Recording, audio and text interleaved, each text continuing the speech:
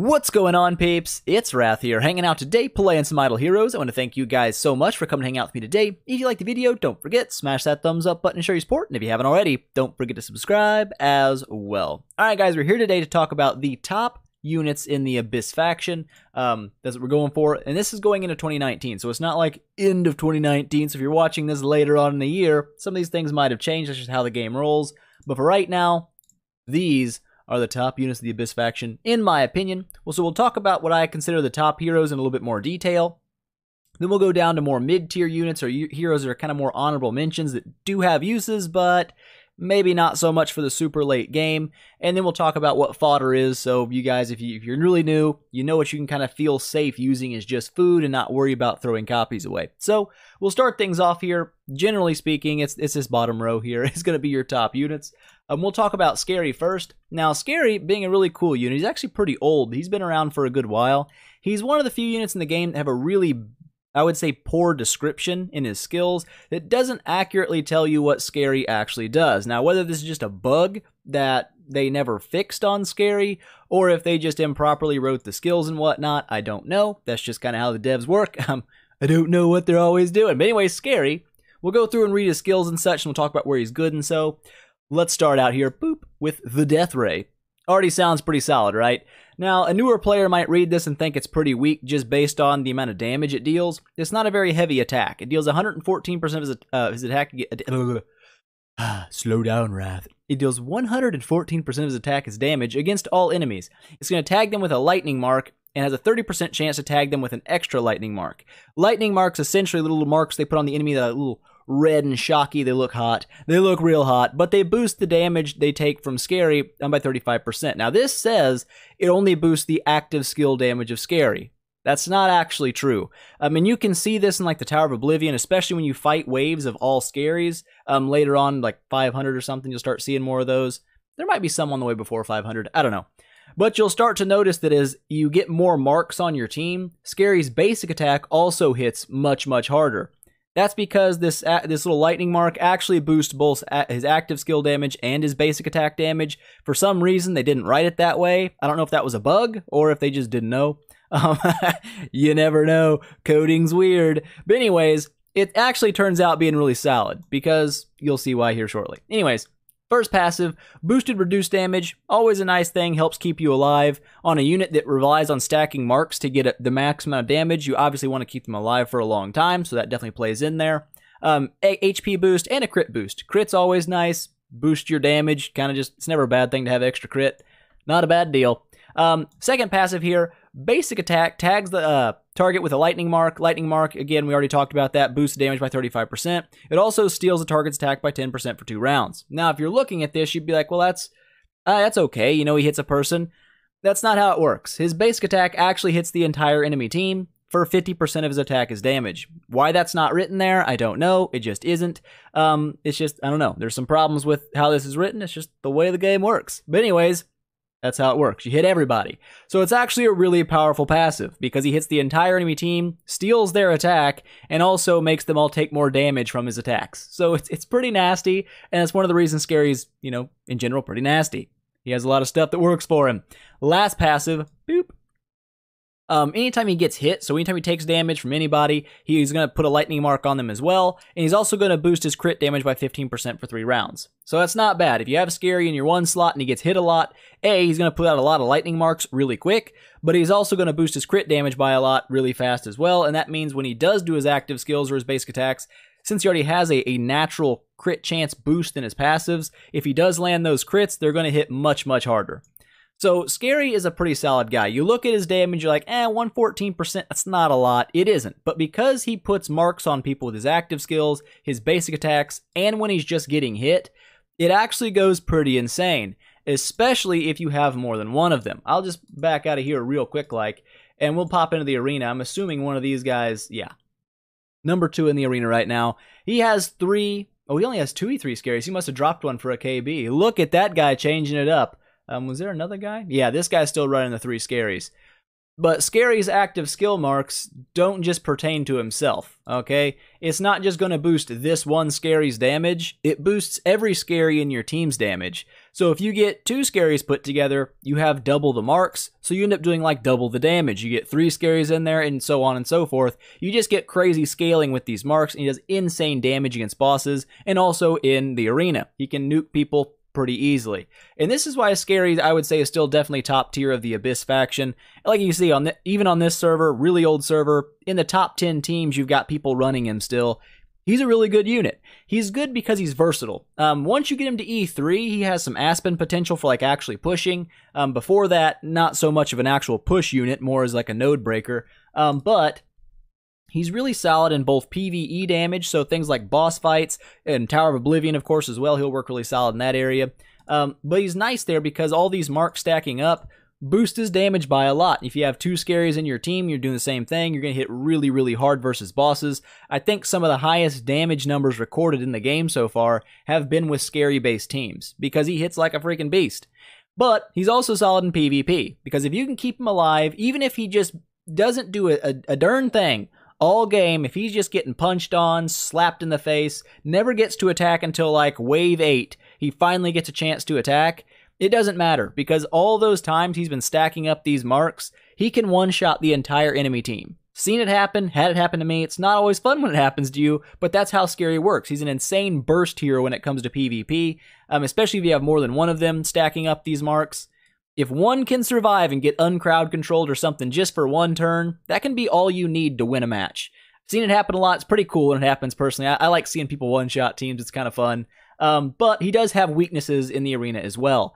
Mainly, he has no resistance to crowd control. So if you do perma-stun, freeze, petrify, whatever you do to keep Scary from attacking, he's not going to do a buttload of damage because he's not doing any damage. He's frozen.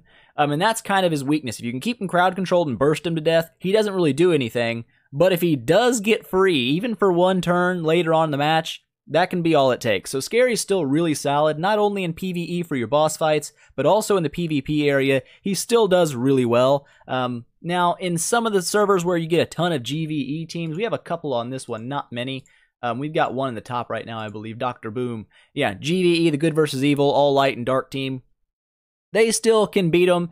It's not a 100% win ratio from what I hear from the people that actually fight up here. It's more like a 50-50 kind of thing. Like sometimes they win, sometimes they don't. It's just one of those deals. But obviously, Abyss team's still very powerful, and Scary's generally in all of the All-Abyss teams because he's very good at his burst damage. With that said, we're going to move on from Scary, and we're going to move over here to Cruz. We're going to go in order. It's not like in order of them being good or bad. It's just, I don't know, left to right works for me, whatever. Cruz. Cruz. All right. Cruz is a priest. He's a pretty fast priest, actually, which is not a bad deal, and it actually works out kind of in his favor. We're going to go through his skills like we did with Scary. Boop. Start things out with the Weak Curse. Deals 150% of his attack as damage against 4 random enemies, and weakens the targets for 3 rounds. The weakness mark, it says down here, it makes the enemies take an additional 50% damage. It doesn't stack, though, so you can't have 50% stack and then get another active skill and it stack again. It's just a one-time deal. It only stacks up one time, which isn't bad. It's actually a nice little boost to your damage, and it works in PvE and PvP, but it's also going to boost one ally's energy by 100. Essentially, what that means is it gives somebody on your team a skill cast. Now, if they haven't cast their skill yet, for example, in my team, my Cruz has the highest speed of my team. I don't have a super great PvP team. Okay, just gonna put that out there. But because he's so fast, he will cast this before other units get to go. What that means, if they already have 100 energy because they're ready to cast their active skill, that converts that energy into skill damage. So that attack's gonna hit even harder than it would before, and it's actually pretty powerful. You can nuke some people down a lot better that way. It just kind of works. Just kind of works. Anyways, moving down, boop, first passive here. His basic attack targets the backline enemies, deals 90% damage, and reduces their armor by 15%. Little armor strip, not a huge armor strip, but that's not bad. Anytime you're removing a little bit of armor, it's extra damage you can deal. It's not a bad thing. But the big thing about it is also going to heal 2 random allies for 20% of the allies' maximum health. That's the big thing. And that's the thing the game's really missing a lot right now is percent-based heals. Because like old heroes that were, really good back in the day, like Vesa back at 10-star, they were really good healers because they could keep up with your team's HP. Well, with the addition of E3 units having massive health pools like Valkyries with like 10 million plus HP in battle, in battle. There's a whole different stats than what you see here compared to what's actually done in battle. I'm not going to talk about that right now. But anyways, these percent-based heals are enormous. When you're talking about 2 million plus health in a single basic attack, it's really nice, especially since it's tied to a basic attack. It means even if Cruz does get silenced by a demon hunter or whatnot, he can still heal your team, and it's actually a pretty powerful heal. So it's a nice little basic attack, better than most units' basic attacks, in my opinion, because it has a lot of utility to it. So anyways, second passive here, run-of-the-mill passive, HP boost, speed boost, but he also gets 20% reduced damage. Not a bad thing if you want to keep him alive, which generally you don't want him to die immediately. It's never a good thing. But you don't necessarily want Cruz to never die because of his last passive.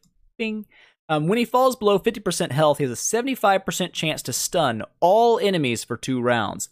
That's pretty powerful crowd control. And when Cruz launched, a lot of people thought he was OP because of it. Like, oh, you can't beat Cruz. They've got a Cruz, you lose.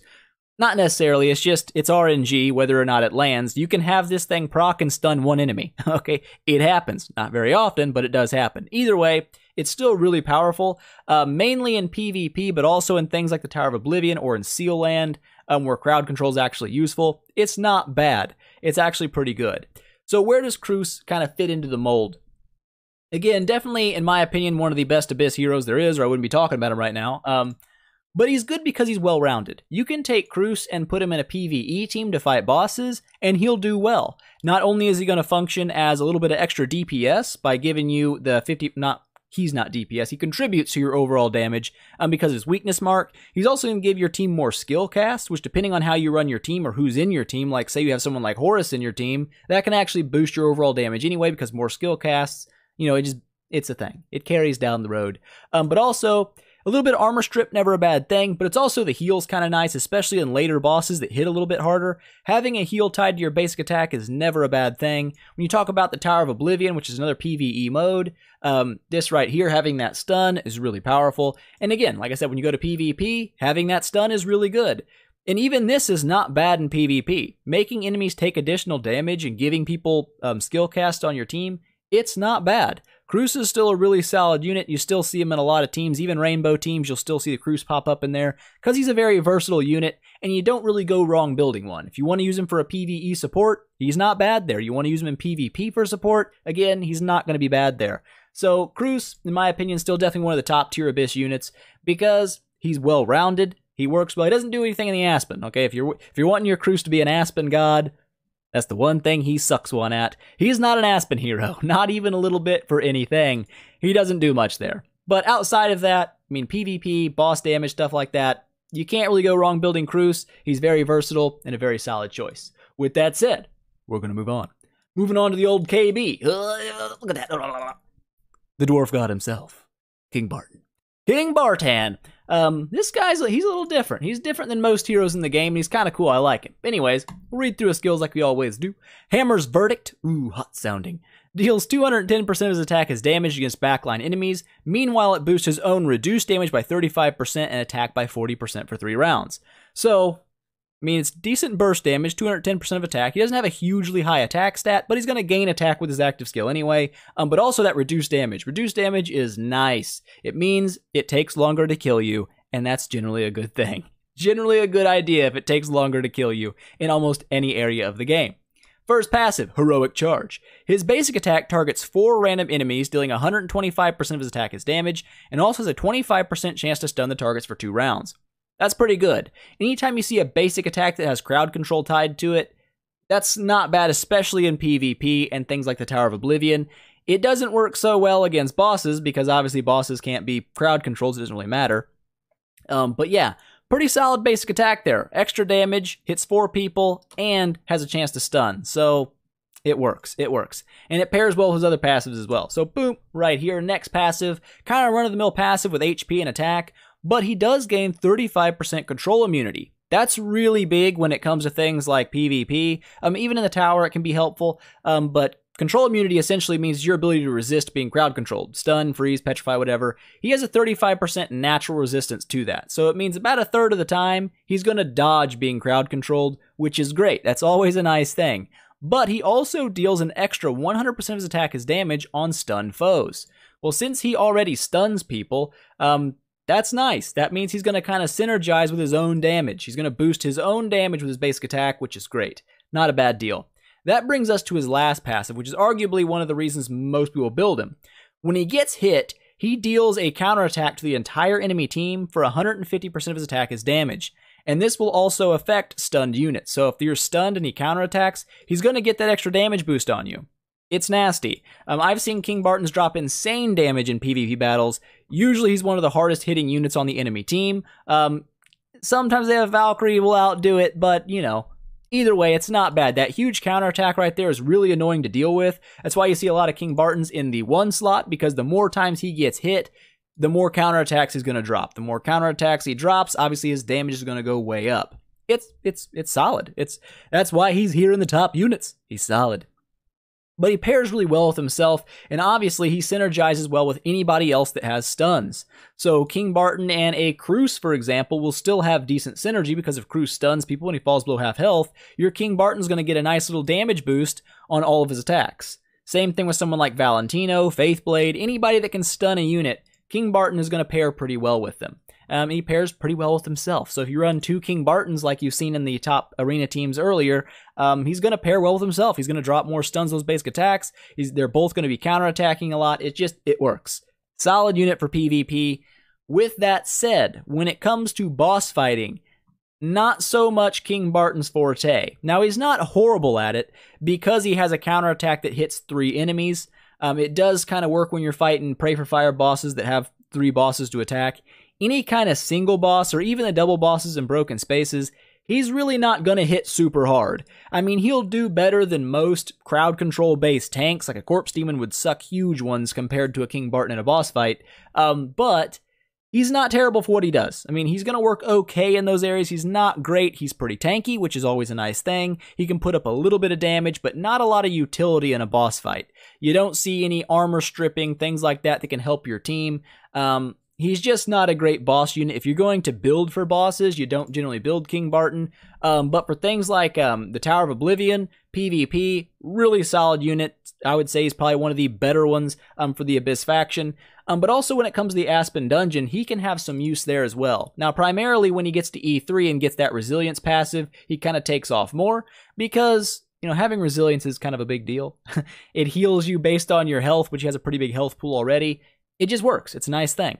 So once you get to Resilience, he works way better in the Aspen Dungeon. Before you get to Resilience, he's more going to be for like a single node to jump in there and break a node for you.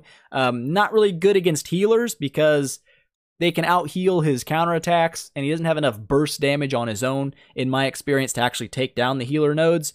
But once you get him to E3, pretty solid guy. I would say an E3 King Barton can easily get you to Hell Mode Plus. I don't know how well he'd do getting to Hell 50. I think he'd need some serious backup. But to get to Hell, I guarantee he can make it. He's a solid dude. Solid dude. That's King Barton for you. Boop. And let's move on to the last one, in my opinion, is Cthugha. Cthugha! This is the newest Abyss unit and probably one of the lesser used ones, actually. You don't see a ton of Cthughas around. He did pop up in a bad time. He popped up right after Valkyries were out and everybody was building Valkyrie. Valkyrie's still all the craze, so he kind of got forgotten. But he does have some serious skill usages. He works decently well in a lot of different teams, and depending on the team you run, he can be a really instrumental part of it. So anyways, we'll read through his skills. Like a bam. Terror Blade. Whoa.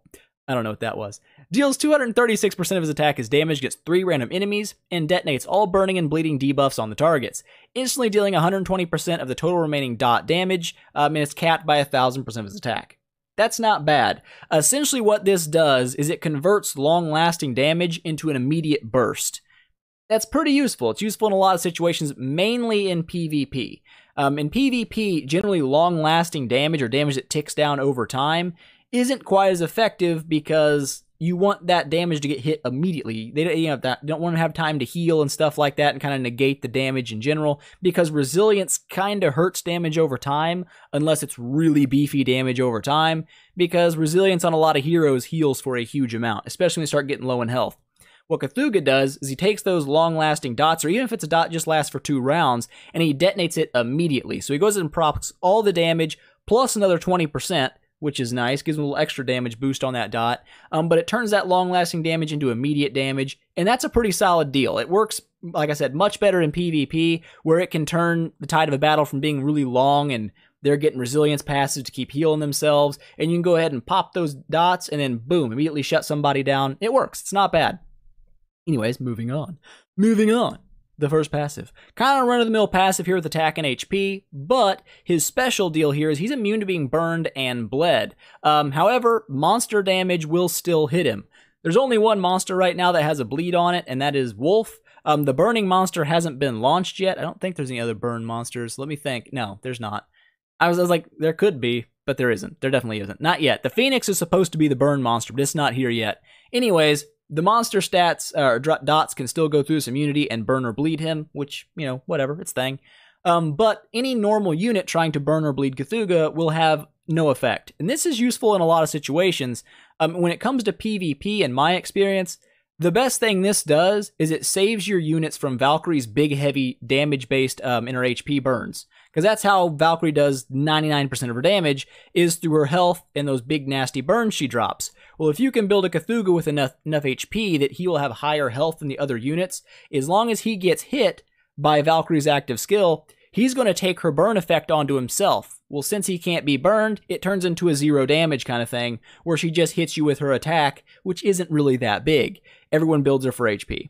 So that's one of his big uses in PvP, but when it comes to things like the Aspen Dungeon, a lot of people struggle with waves, especially later down in the road, when you get to Hell Mode and such. Even before you get to Hell Mode, Bloodblade waves, with their bleed damage, it eats a lot of people alive. Cthulhu has no issues with Bloodblade in the Aspen Dungeon because Bloodblade can't bleed him. If he can't drop that bleed dot, he doesn't get the attack boost. It kind of makes Bloodblade a joke, is what it does for the Aspen Dungeon. Really easy to beat Bloodblades with Cthulhu. It's a nice little addition to the Aspen team.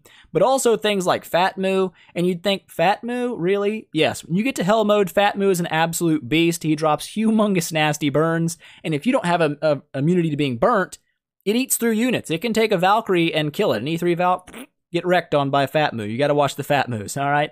And even things like Mirage with the bleed damage, you'd think Mirage, not really a big deal. When you have 4 of them dropping bleeds on you, it is kind of a big deal. And in this case, Cthulhu, without you can't be bled, it definitely helps out in those areas. So he definitely has use in the Aspen Dungeon. It's not a bad deal. That little passive right there is really handy. Moving on, his second passive, when he takes damage, he's going to deal a burn dot and a bleed dot equal to 25% of his attack against 3 random enemies for 3 rounds.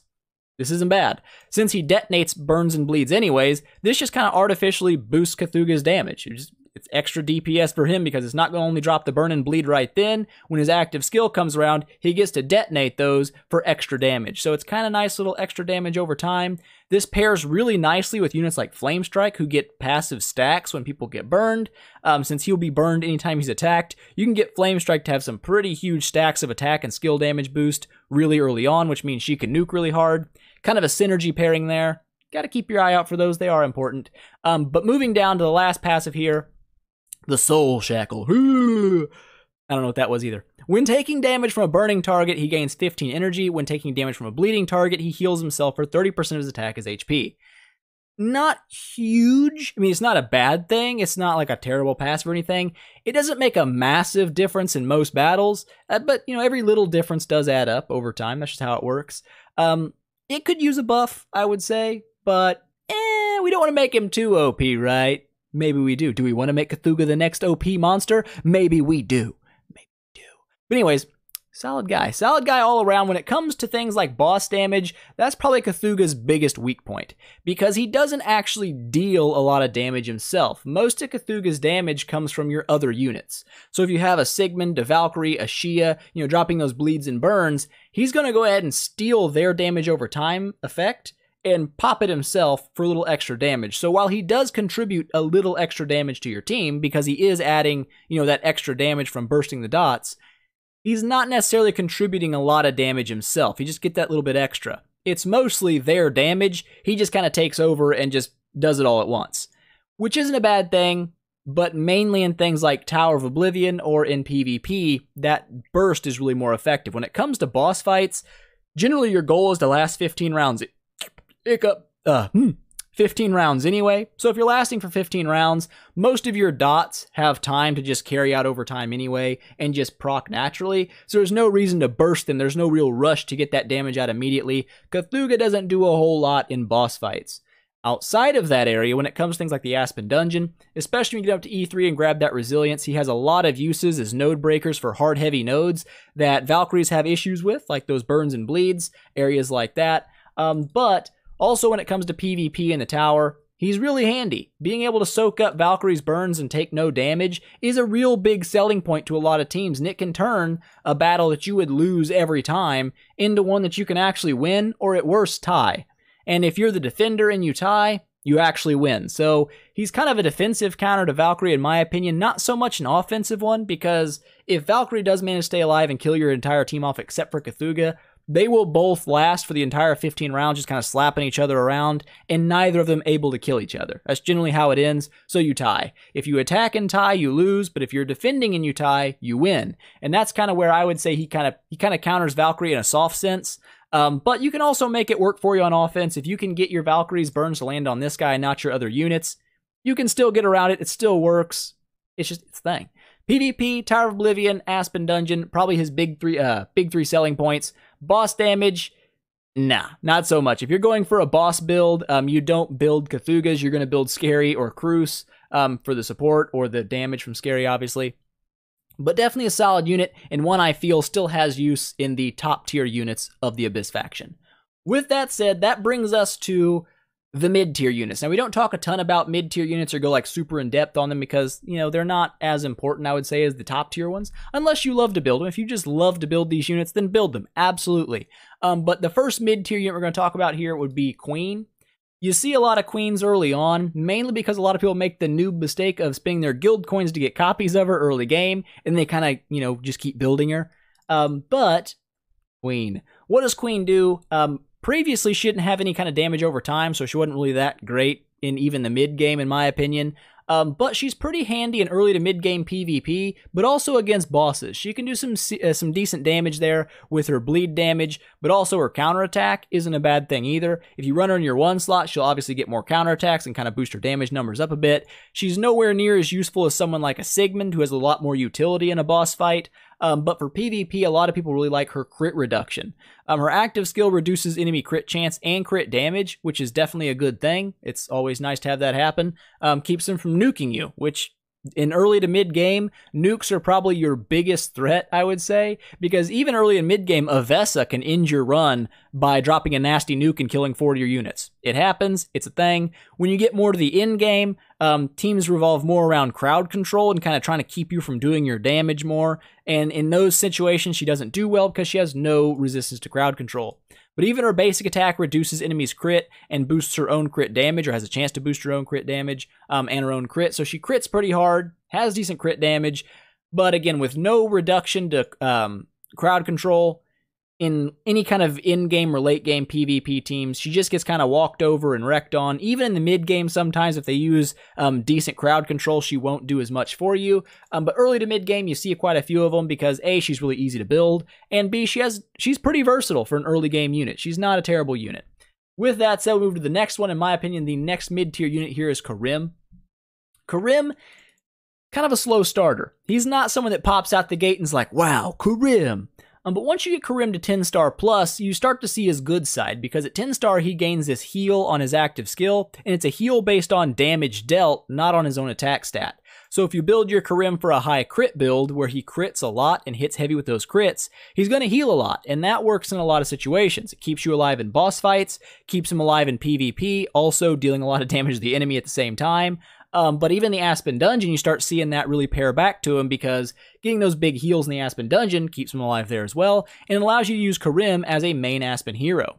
An E3 Kerim, I would say with some luck, can make it to hell. He is a little squishy when you hit field nodes and things like that. It can be, it's tough to keep him going, because if he gets stun locked, it's game over for him. But early to mid-tier unit, not bad at all. Once you get him to 10-star plus. Now at 9-star, he does gain the heal based on his basic attack. It's not enough, in my opinion, to actually make him really solid at 9-star. He's still pretty weak. He's a pretty low HP stat, so he does get killed pretty fast. But, like I said, later down the road, while he's still pretty squishy, he has a lot of healing to keep himself topped off, and he snowballs. So as enemies die, like in PvP, he's going to gain attack. So he's going to hit harder and harder the more enemies you kill, which means an early game E3 Kerim can solo a lot of teams, because as long as you kill those little weak units off in the back line, he gains that big attack buff. When it comes down to him versus the other E3 he's facing, he has a huge amount of attack to deal with them. So he's not bad early to mid game. Late game, you see him traded out again because in PvP, he just doesn't have the crowd control resistance to stay. He gets, stunned, frozen, and it's game over. Pretty squishy health stat. He gets kind of nuked. And when it comes to boss damage, there's a lot of better boss fighters out there that don't rely on the extra attack when heroes die. Because when you're fighting a boss, generally they're not dying. You fight them for rounds and rounds and rounds. So he does do decent boss damage, not saying he doesn't. He's just not one of the top tier damage units. So generally later game, you see Kerim get swapped out for better units. With that said, we got a couple last here, a couple little more honorable mentions. I know this video's run a little bit long, but whatever. Length is not a bad thing. Whatever. All right. Something's wrong with me. Dantalion. You'd be surprised how versatile Dantalion is now, especially early game. Having this nice little heal, he has like a little mini resilience that he gets early on, which you don't get resilience on any other hero until E3. On Dantalion, you get it at 5-star. He's got a nice little passive that every time he takes damage, it's not exactly resilience, but when he takes damage, he heals himself for 4% of his missing HP.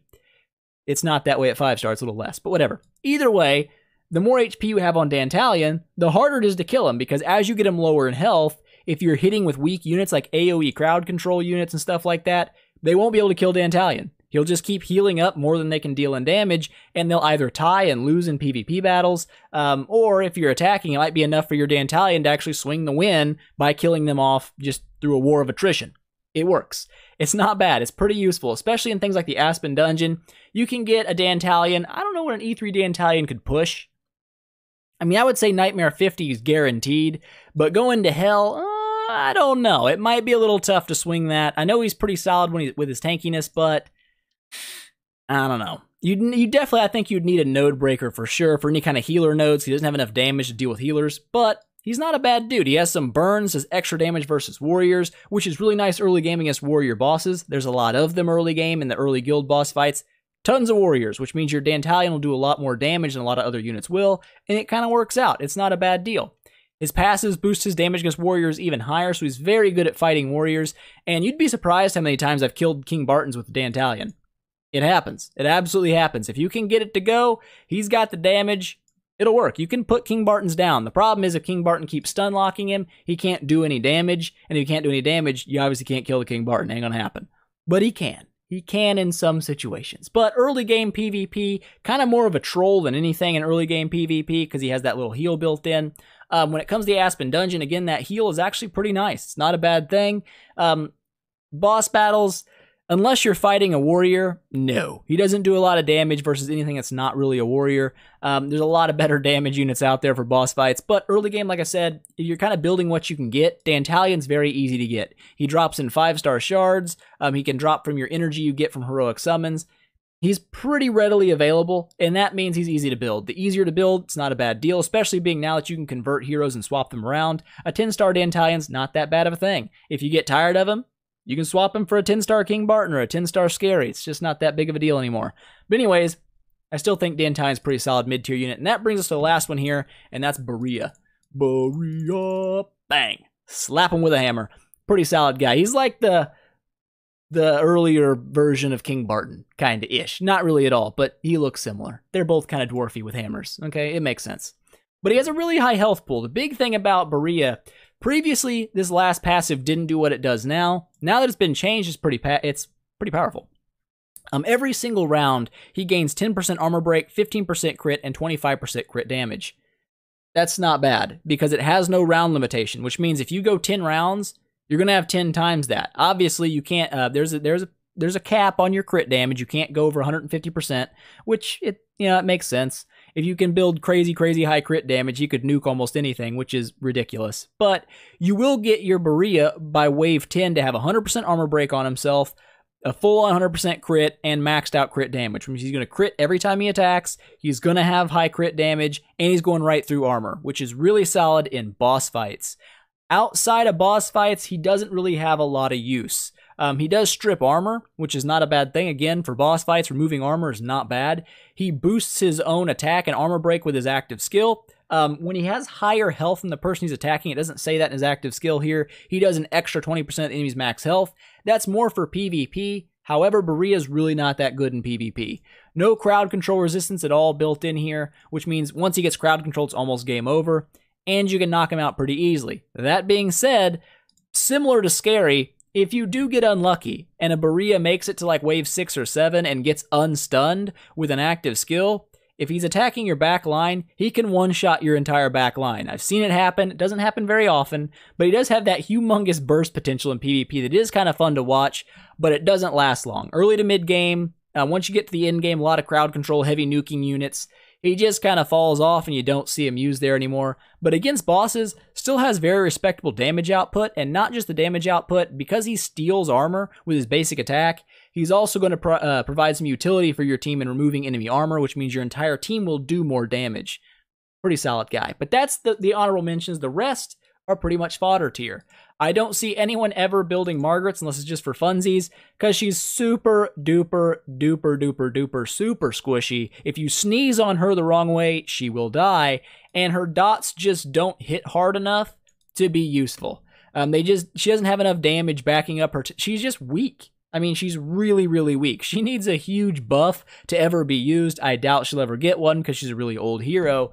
But primarily fodder. Same thing with Lord Balrog, Fat Moo, and Gusta. These are guys, if you get them, you're pretty safe. Go ahead and throw in their copies into 6-star foods and stuff like that. You don't really have to worry about them because they're really common. They come around often. Margaret's not super common, but she's not super good either, so she's still fodder. But Fat Moo, Balrog, and Gusta, you get absolute boatloads of. You get quite a few Dantalians as well mixed in there, and even Queens.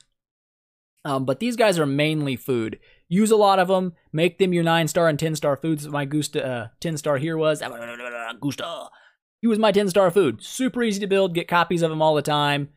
Easy to make food. And that's what you like in your fodder, is easy to make. You don't want to make a King Barton fodder because A, it's harder to get his copies, and B, he's good. Don't fodder him. Unless you're not going to go for PvP, in which case, up to you. But anyways, that's the basic rundown of the Abyss faction. Of course, these are just my opinions. If you disagree with them, that's absolutely fine. That's the way the world works. But those are my opinions from my experience in the game, seeing what people use, seeing why they use them, using some of them myself. These are what I would say are definitely the top tier units of the Abyss faction. And then your mid tier units, they're not bad. You see them a lot because they're pretty solid for what they do. You still see all Abyss teams, which is crazy. You don't see a lot of any other one faction teams in the game, honestly. I've never seen an all Shadow, all Fortress. I've seen a couple all Forests, but not recently. But I still see quite a few all Abyss teams. It's a pretty solid aura. It has a lot of good units in it. Like you saw up there in the top of the arena, those King Barton, Crew Scary. It's nasty. It's a nasty run. But there you go, guys. That is the Abyss faction in my experience. What I would say are the best ones, the mid-tier and the foods. Hopefully you've learned something today. If you did, don't forget, smash that thumbs up button and show your support. If you haven't already, don't forget to subscribe as well. And tell your friends about it because that definitely helps me out a lot. And I will see you guys in the next one.